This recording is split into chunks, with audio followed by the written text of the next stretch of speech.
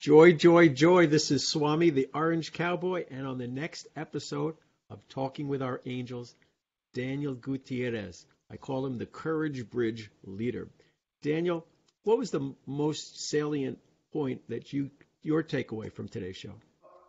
What I loved about, like no other interview I've done before, is that you continued to ask the angels for their guidance, which allowed me to stay connected to my heart. And that was beautiful, because typically in interviews, you get egotistical about your answers and where you're going. And you were constantly doing what you say you do, and that's connecting with the angels. And I appreciate that. Wonderful, wonderful. Thanks so much, folks. Tune in to an amazing, amazing interview. I'm Swamiji. Until next time, joy, joy, joy.